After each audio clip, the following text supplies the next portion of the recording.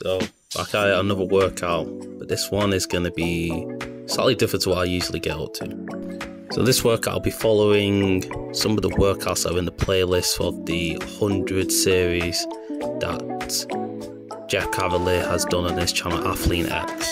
The gist of it is just 2 reps at pre-exhausted state after doing a initiation set and then doing rest pauses for the rest of the exercise instead of doing the usual 4x12 or 3x10 stuff. As this is an upper body day, I'm going to be following 4 of his videos, his back, chest, shoulder and arms videos.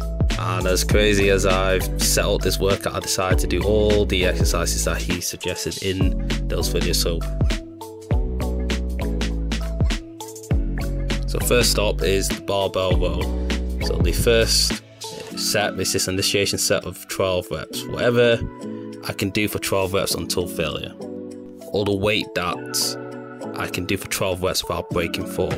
When the initial initiation set is done, we then do rest pauses and I'm doing essentially pendle rows.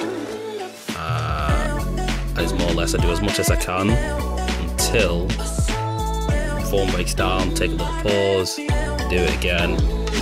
The little pause may only be like 15 seconds. And the same thing here with the shoulder press.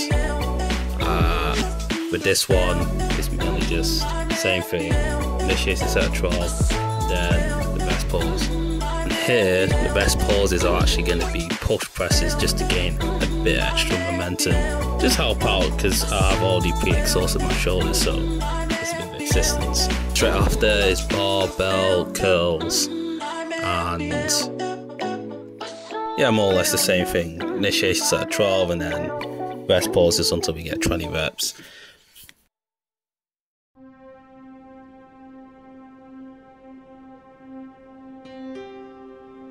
And then we're doing some incline dumbbell presses here.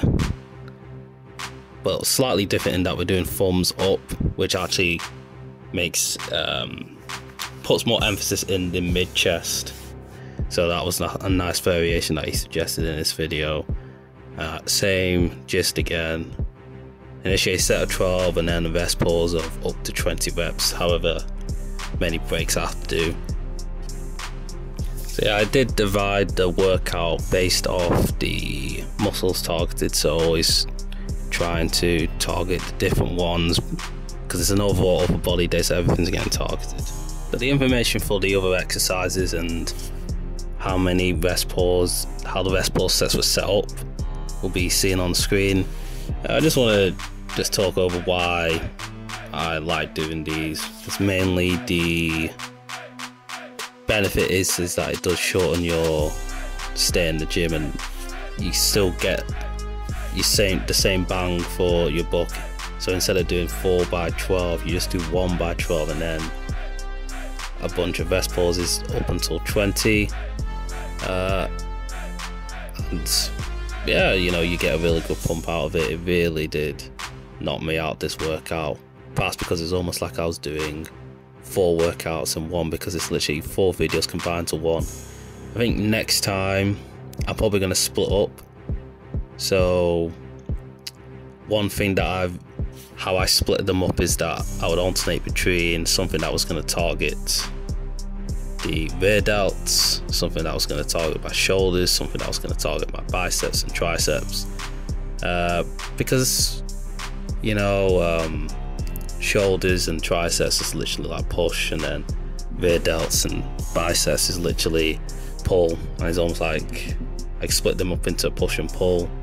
So the entirety of the chest and back days is literally just push and pull workouts respectively, and then the exercises on the arm day and the shoulder day, where some of them for the shoulder day are rear delt, some of the arm day are biceps. So what I'll probably do is I'll combine those to fit into the back day, and then the triceps and front and rear and lateral delts, that would the exercise that target them will be put into the chest day. So that'll probably be the setup for next time I do this rather than do all at once, because I'm not going to sugarcoat it. It was a very long, grueling session. So yeah, each exercise has its own way of doing it, so you have to kind of watch the videos to understand how each one is done. There are a lot of ones that they're not really exercises I do. I'm only doing them just because it's suggested in the video that Jeff put out. But you know, I respect his opinion, and he has made a set of workouts that are very taxing.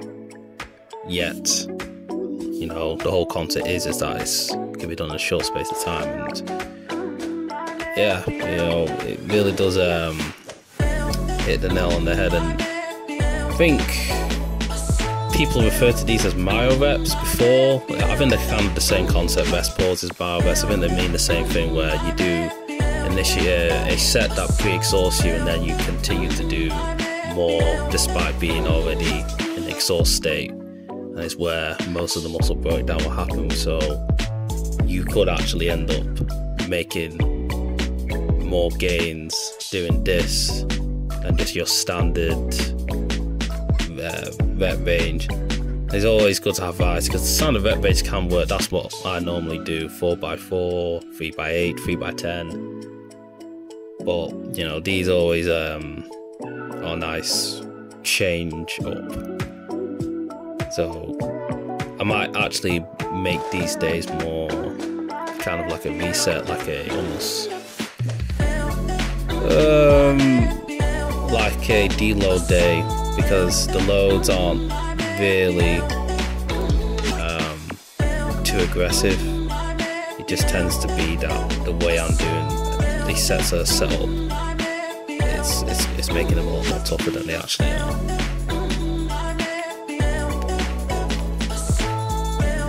He also did extra videos on the abs, legs and glutes. I think what I might do is I might combine the legs and the glutes and make it a workout in itself, so I can have a push-pull leg, like 3-day blast of these, and then also to see how long it actually makes me stay in the gym to complete these workouts, because there is a chance that I might not be around for like 2 hours like I normally am, that these could be done maybe on a good day an hour, if not 90 minutes, and it'll be an effective workout to do, especially if there are times where I enter the gym where I'm limited in time. I don't have all the time in the world. I just have to get a good workout in. These are probably a good suggestion to just absolutely take you to the limit. I mean, obviously you have to be, you know, determined and gritted enough to do it, because it's a difficult workout. I probably made it much more harder for myself because of the way I set it up. Like, I was in the gym for a long time, like as I've already said. But yeah, I mean, that's what you're into. You should definitely try this out. Remembering it, yeah, it was a very good workout.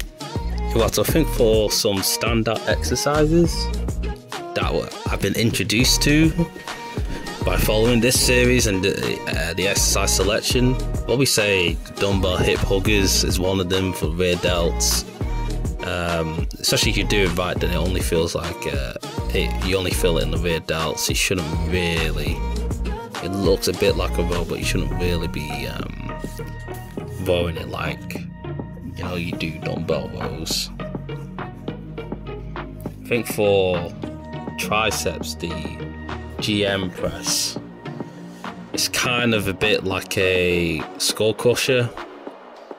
I don't really do skull crushers as much as I used to.